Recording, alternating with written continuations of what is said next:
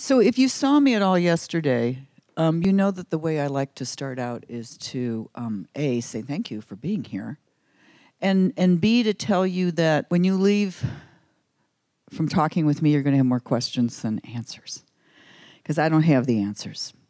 Any wisdom that you need about what we're talking about is in this room already.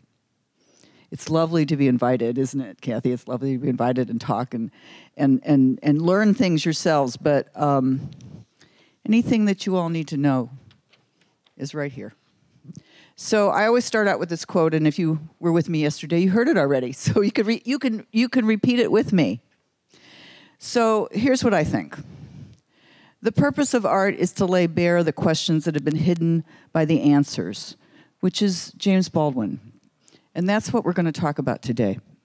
I know that the title that I'm to talk about is Coming Together Through the Arts. So to start out with this slide might seem a little counterintuitive, because this is a slide of some artists that I know, who I admire greatly, taking a mirrored casket through the streets of Ferguson during the uprising after Mike Brown was murdered.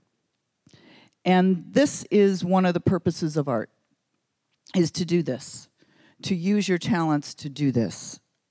So I believe that this is actually, while this was something that tore our community apart in one way, it also brought us together. It ripped the Band-Aid off everything that we knew was going on, and no one could ignore it anymore. The brilliance of the mirrored casket is that, of course, you can see the reflection of the people they were standing in front of. And we can see our own reflections in that casket. This casket has actually, would you do the next slide? Thank you. The casket has actually gone on to the African American Museum of Art and History in Washington, D.C. It's more of an artifact than a piece of art, but I think it's a piece of art. One of the reasons, and if we can go back to them, if one of the reasons that these artists were on the front line is that they already knew each other. They had already come together as a group of people. One of the privileges that I had when I was at the Regional Arts Commission for 14 years was to run something that we called the Community Arts Training Institute. The Cat Institute, and if you meet people from St. Louis and they say they're cats, that's what they mean. And the puns are never ending, I promise you. If you were a new cat, you were a kitty. And we call each other cats. Oh, he's a cat. We know what that means. But I don't want to make it sound insider, because what it means is that there's a group of about 390 people now who have gone through the Community Arts Training Institute in St. Louis. And this institute is a cross-sector institute. And by that, I mean every cohort was 8 artists of all disciplines and 8 people who were identified as community activists, community organizers, teachers, social workers, politicians, and they trained together for 5 months. So these 16 people became a cohort and discussed what it meant to be creative together, to be creative within communities, and to understand that when art is part of a community, that you are working with the community, you're not doing something for them. So this is a group of people who shared a base of language. And we were very, very, very intentional about keeping these cohorts connected to the other cohorts. So all those 16 people were connected to the next 16 people and the 16 people before them. We did something called the cat cafes way before there were cat cafes with real cats in them. So when this uprising happened and it tore the Band-Aid off, these folks knew who to call because they knew each other. And when you think about it, so you're here and you have your group of people and you're the pebble in the pond, and there is a ripple around you. And that ripple hits the ripples of the other pebble in the pond and creates a web of people that come together. So I'm not so much talking about the art making itself, but the people who make the art and why they make it. And I think that that's a really important thing to think about. As artists, as people who work within communities, as people who collect art, who know artists, who are in an arts community. And I think it's really important to talk about being a community. And that if you don't know other people, you should be knowing other people. That art is no longer just about being in your studio by yourself. It just isn't. Because we don't live in those times anymore. So I think that that looking at the mirror casket is a really wonderful way of talking about this. The things that we are learning about community and about where the arts fit into that community is that everything is time and relationship based. If you're working within community, if you're an artist like Dan talked about this in his talk, that it's time and relationship based. That everything we do is based on relationships. And that what your job is to make those relationships. Your job is to be a creative person who recognizes the creativity in someone else and able to pull that creativity forward, to join your own, so that there's a togetherness and that there's an organization and there's a feeling of we are a community. Hold on a second, what's my next slide? This is actually a project by Dee Nichols, who some of you might know because Dee is a St. Louis artist, but I know she spent some time in Memphis.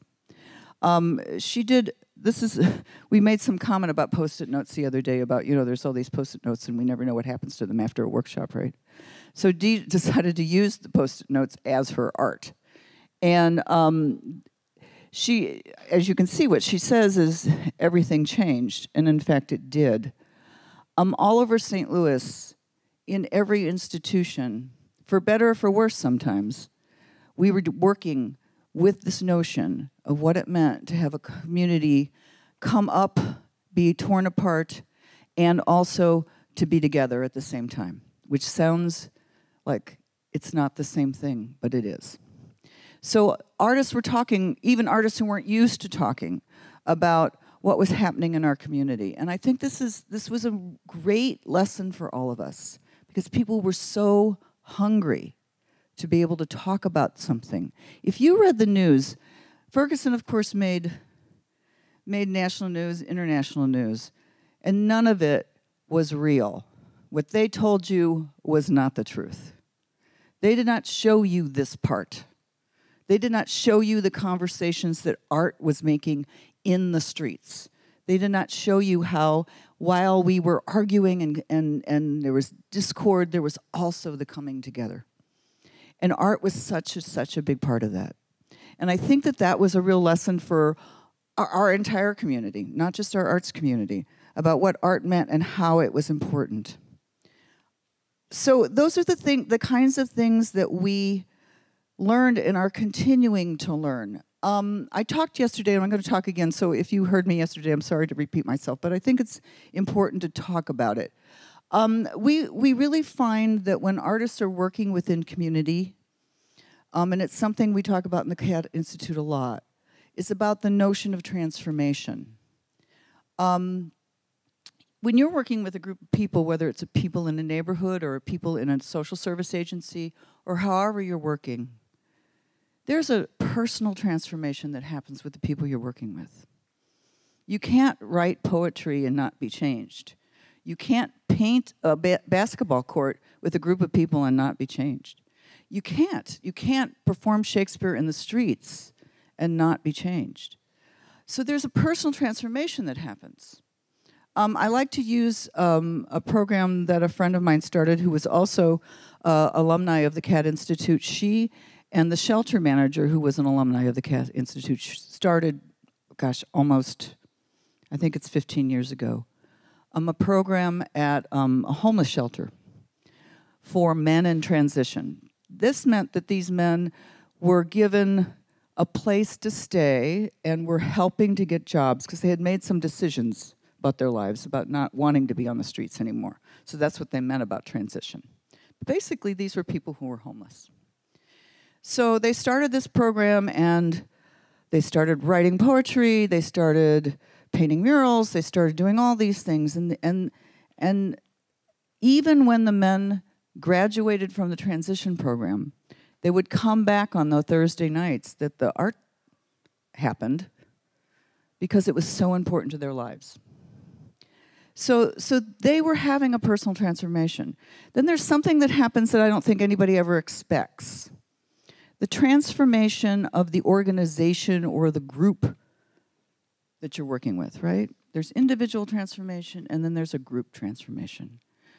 The agency, which was Peter and Paul Community Services, where this transitional housing was happening, they were blown away by what was happening. They didn't understand why this was so powerful. Because, of course, they did it. Oh, isn't that nice? You know, Con and Tom are going to do this nice little arts program with these guys, and, you know, it'll give them something to do. That's not at all what happened. So Tom, who is the shelter manager, said, you know, I sit down and I make the art. You know, he's the shelter manager, not the artist, right? And I make the art with my men, and we succeed and fail together, and we succeed and fail together, making this art. And I learned so much more about them than I would ever learn from any kind of counseling session. And they learn about me too. And he said, you know, I don't have to nag them. We can have real conversations. We can come together. And so the way that they designed the program changed because they had art as part of that program. And then, of course, Peter and Paul started using the art in all of their brochures and all of the way they talked about what they did, because they became very proud of what happened. And one of the things the men did was they created a number of performance pieces, and these were incredibly moving performance pieces. It was from their writing. The men would perform maybe not the writing that they wrote, but the writing from the collective. And they created a theater piece from it. And I've seen this, I don't know, at least a dozen times, this particular performance, so they've done many others. And it's moving every time. It's moving because they bring you into their world. I know what a monkey trail is. I know what it means to fly a sign. And I can't walk by or drive by a man or a woman or a child, because now there are children on the street, without looking them in the eye and treating them as human and not just seeing them as a group called homeless. And that's the community change. If I learned that, the other people who were at that performance have learned that too. I always tell the story about one of the performances at a church. The men did it, and somebody, you know, the men afterwards will do a question and answer, and they're very generous with their time. And very honest. And somebody raised their hand and said, I'm sorry, I'm really confused. I thought you told us that this was a performance by homeless men. And the guys looked at each other and just started laughing. And one of the guys said, well, we're sorry, we forgot to wear our homeless costumes. Because this person in the audience couldn't believe that these people standing in front of them were in a transition program, were homeless, had gone through these kinds of things, because these people look just like them. Just like them. So that's the community change. That's the power of art. That's what can happen on all different levels. It can be like that with a program in a social service agency. It can be like that in a program in a neighborhood. It can be like that in a school. This is what we can do. This is how art can work. And I think it's what we are obligated to do at this point in time. Has anybody been to St. Louis lately? Yeah, good. All right. Yeah, Cherokee Street is the place where lots of artists started moving into because it was cheap and no one cared about it. And now it's not so cheap and people care about it. It's also a lot of fun to go to because there's lots of great restaurants. And it was... most of the neighbors are Black or Latino. We don't have a huge Latino population in St. Louis, but it's where, when people were immigrating, went to. So there's great Mexican restaurants. And they're in transition themselves, right? And the artists are trying to figure out what to do there. And the neighborhood children, so this is a street, right? It's the commercial street, and it's surrounded by houses and apartments. And the neighborhood children in the summertime didn't have anything to do. I'm always amazed at how the schools are closed during the summer. How can you close a school? And so they were wandering the streets, these little kids, because mom and dad were at work. And they would get bored. They're kids. They get bored. They're going to go outside. And it's hot in St. Louis. If you've been to St. Louis, you know that in the summertime it is humid and it is hot. So they'd go in the bars and they'd say, hey, could we have some water? And the bartenders would give them water, but they'd said, you can't stay in here. It's against the law for you to even be in here, right?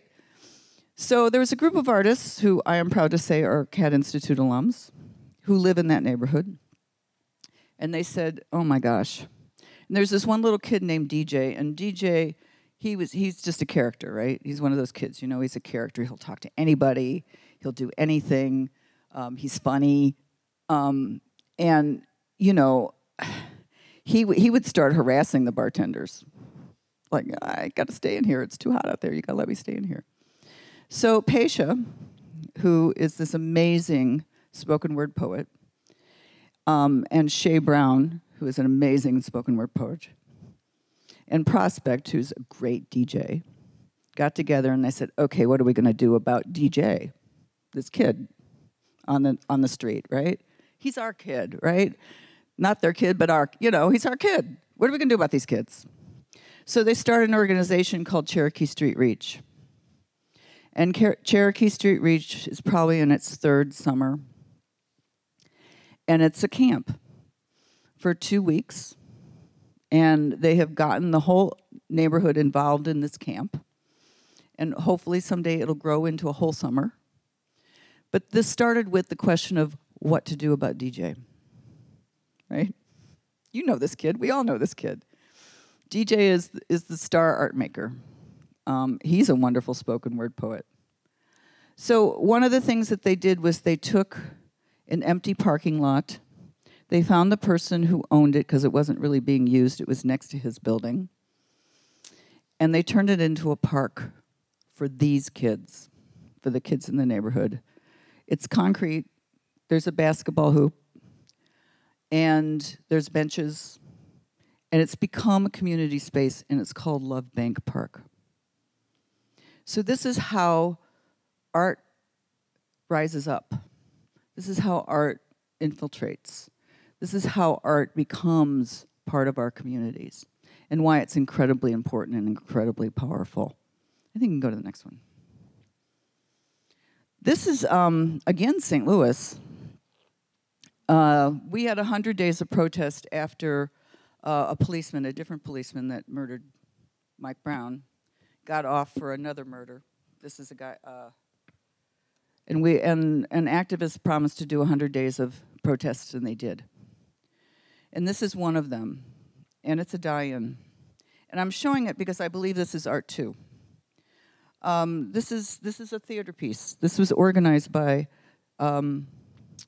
people who believe in Augusta Boel, people who have been involved in theater and in performance art. So they created one day as part of the 100 days of protest, the die-in. All right, I want to try. Okay, here we go. We have many tools here. I'm not going to keep you too long because I want to be able to have questions and discuss. So I'm going to end my speaking by reading you something, and I hope that's okay with you, because this is art too. And it's relating to what I'm talking about, how incredibly powerful it is, because art is a form of communication, and it is our voice. It is how we speak. And it's called Celebration of the Human Voice, and it's by Eduardo Galeano, who was a radical journalist who turned into a poet. Their hands were tied or handcuffed. Their fingers danced, flew, drew words. The prisoners were hooded, but leaning back. They could see a bit, just a bit, down below. Although it was forbidden to speak, They spoke with their hands. Pineo Ungerfeld taught me the finger alphabet, which he had learned in prison without a teacher. Some of us had bad handwriting, he said to me. Others were masters of calligraphy. The Uruguayan dictatorship wanted everyone to stand alone, everyone to be no one. In prison and barracks and throughout the country, communication was a crime. Some prisoners spent more than 10 years buried in solitary cells the size of coffins, hearing nothing but clanging bars or footsteps in the corridors. Fernandez, Hudabro, and Mauricio Rosenkopf, thus condemned, survived because they could talk to each other by tapping on the wall. In that way, they were told of their dreams and memories, falling in and out of love. They discussed, embraced, fought. They shared beliefs and beauties, doubts and guilts, and these questions that have no answer. When it is genuine, when it is born of the need to speak, no one can stop the human voice. When denied a mouth, it speaks with the hands or the eyes or the pores or anything at all. Because every single one of us has something to say to the others, something that deserves to be celebrated or forgiven by others. And I believe that art is part of that, of that communication, part of what we give each other, part of what we share, and why it brings us together. Did you do the last slide? So this is Alice. Alice's mother would bring her to Ferguson. And this is from a series by Attilio D'Agostino of Faces of the Movement. And I'm ending with Alice because today there were children marching in the street asking us to listen to them, to hear their voices.